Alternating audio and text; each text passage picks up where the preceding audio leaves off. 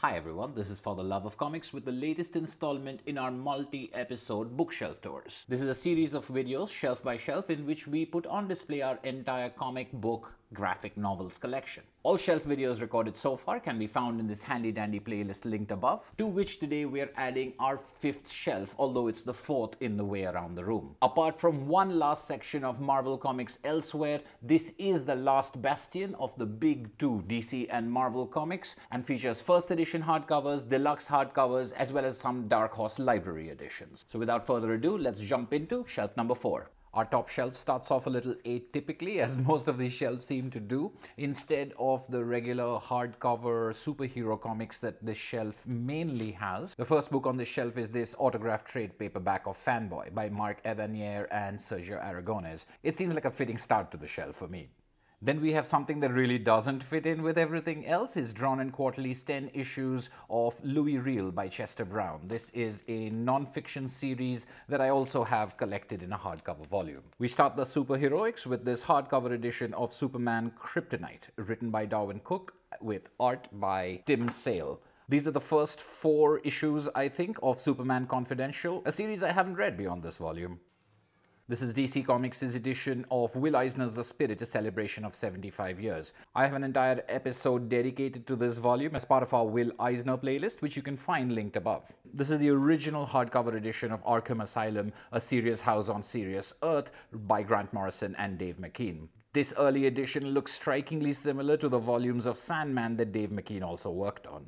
I talked a little bit about Steven Seagal and Terry Christensen when we were looking at Genius on Shelf 3. It's a Bird is their collaboration on a DC comic and one of the most unique Superman stories that I've ever read. I love a lot of Christensen and Seagal's work, and this is right up there.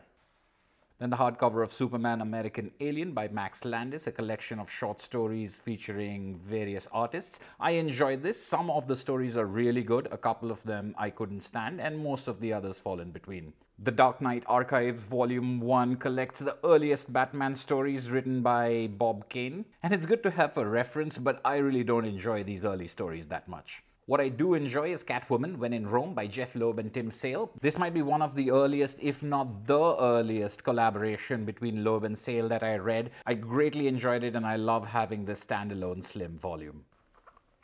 In the midst of all this DC, there's an IDW hardcover that slipped in, The Rocketeer, The Complete Adventures, collecting the original 8 stories of The Rocketeer by Dave Stevens. I'm a big fan of this short-lived series. I know there have been a couple of revivals attempted as well, but the original stories are a lot of fun, and it's great to have them all in this one volume. The only problem I have with it is the recoloring, which isn't the best. Challenges of the Unknown by Loeb and Sale might be their first official collaboration, but it's my most recent acquisition in trying to catch up on what else they've done. Not as good as their later work, but still a fun read. Trade paperback of Superman for All Seasons by Loeb and Sale, one of my favorite Loeb and Sale collaborations, one of my favorite Superman stories. This is my original TPB from years ago. I also have the hardcover deluxe edition below. Another original hardcover collection, this time of Marvels by Kurt Busiek and Alex Ross. And here's an old trade paperback of mine, Superman the Man of Steel by John Byrne. This is a hardcover dust jacket edition of Dark Victory that I really love. I like Dark Victory, which is another Batman story by Jeph Loeb and Tim Sale, but I really love this edition. You could consider Dark Victory as part of a trilogy of Batman books by Loeb and Sale, including The Long Halloween and Haunted Night, and I would love to have those 2 books in this format as well. Then we have some Justice Society of America hardcovers, The Next Age, Thy Kingdom Come, Books 1 and 2, and Justice League of America Second Coming. This is a hardcover of Ego and Other Tales, a fantastic collection of Darwyn Cooke stories, which includes not just the title story Ego, but also the graphic novel Catwoman, Selina's Big Score, and stories from Batman Black and White and Solo. This is a terrific collection of Batman and Catwoman stories that I highly recommend to everyone. We shift to Vertigo with Pride of Baghdad. This is not the deluxe edition. This is the original first hardcover edition. Pride of Baghdad is one of my favorite comics of all time and featured in my top 10 Gateway Comics list, which you can find linked above. And then 2 books by Paul Pope, both science fiction, both hardcovers from Vertigo, Heavy Liquid and 100%. Both a lot of fun. with signature great art from Paul Pope. This last book is an unwrapped edition of Batman Hush. I bought this used online to check out what an unwrapped edition looked like. And it gives you the pencils, but the final lettering, which didn't really make a lot of sense to me. I'm not sure I like the unwrapped editions.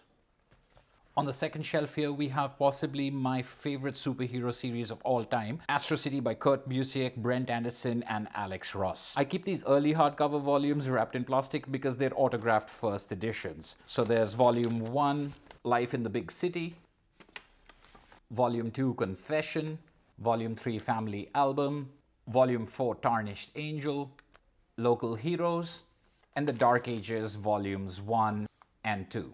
After these Wildstorm volumes of Astro City, we come to the newer, slimmer Vertigo volumes. So I have Through Open Doors, Victory, Reflections, and Private Lives. There are a couple that I'm missing in between, as well as after this that I really need to get to fill in the collection. After the first hardcover editions of Astro City, we have the first hardcover editions of The Sandman by Neil Gaiman and various artists. For some reason, these are in reverse order. So here are the first editions of The Wake, The Kindly Ones, World's End, Fables and Reflections, Brief Lives, perhaps my personal favorite volume, A Game of You, Season of Mists, perhaps my second favorite volume, Dream Country, and A Doll's House. I'm missing the very first volume, Preludes and Nocturnes, in hardcover, although in the case of Volume 1, the first edition was actually a paperback. Still, I'm going to get that Volume 1 in there one day.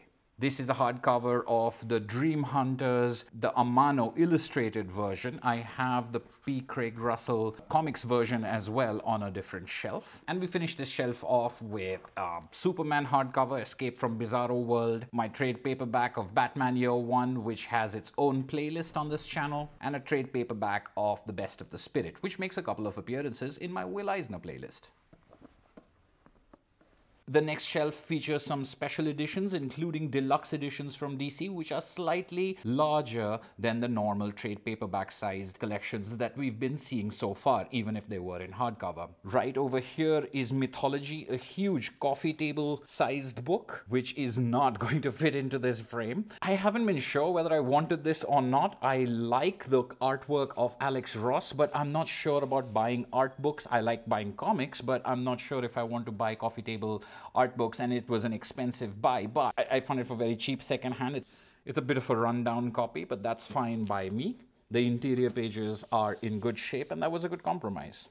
This is a special edition of Batman Black and White, the first volume. Of course, at that time, it wasn't known that there would be more volumes, collecting the original stories in the Black and White series. This is slightly oversized, has a ribbon and a tip-in art plate. Then the deluxe edition of Solo, Batman Noel by Lee Bermejo. Batman Noel is a special format, it seems, because it's the same size as the deluxe editions, even though it isn't labeled one. The deluxe edition of Multiversity, which I really wanted to enjoy but didn't. Superman Red Sun, which I love. And the deluxe edition of Superman for All Seasons, the trade paperback of which we saw on the shelf above. Superman, Whatever Happened to the Man of Tomorrow. This is part of the DC Stories of Alan Moore trade paperback that I had in my Oversights video, but I couldn't pass up a chance to own it in hardcover. This is the DC Universe by Neil Gaiman, which is interesting. It has a couple of decent stories, but it's nowhere near as good as the Alan Moore volume is. When looking at shelf 1, I'd said that the trade paperback was the only way I owned Kingdom Come. That is not true. I actually do have the deluxe edition. I forgot that I bought and upgraded it. Batman Year 100 by Paul Pope. As you can tell, I'm a fan of Paul Pope, and this is a really good take on Batman. And then we have the upgrade sections, the deluxe hardcover edition of The Killing Joke, Whatever Happened to the Caped Crusader, Batman Year 1, which regular viewers of this channel know is one of my favorites. And the one book on this shelf that I have not read, Batman Planetary. As I said when we were looking at shelf 4, I have not yet read Planetary, but just like that big fat omnibus, one day I will get to this. This might even be part of the omnibus, I'm not even sure. If you know, let me know in the comments below. Then we have a couple of noir editions, including the Batman Noir Eduardo Riso edition, the Killing Joke Noir edition, and of course the Watchmen Noir edition, which I've featured in its own video. And right outside the frame is the slip-cased 4-volume hardcover edition of Frank Miller's The Dark Knight Returns. I'm not as big a fan of The Dark Knight Returns as I am of Batman Year One and indeed many other Batman stories, but this is just my favorite edition of this book. And finally, the last shelf contains Dark Horse Library editions, those for Hellboy and Buffy Season 8. I love these Hellboy library editions. They may be my favorite collected editions ever. More than absolute editions, more than omnibuses, more than a lot of other forms. This style with this production quality and material is just superb. And Hellboy is a great, fantastic series that really deserves this kind of treatment. And I think anyone who enjoys Hellboy would love to own the series in this format. And it's the same with the Buffy library editions. Oversized books, gorgeous production, wonderful all around. And that brings us to the end of this shelf. Are there any books or editions over here that you'd like a closer look at? Let me know in the comments below. I hope you enjoyed this video. Leave me a like to let me know if you did, and I'll see you at the next shelf.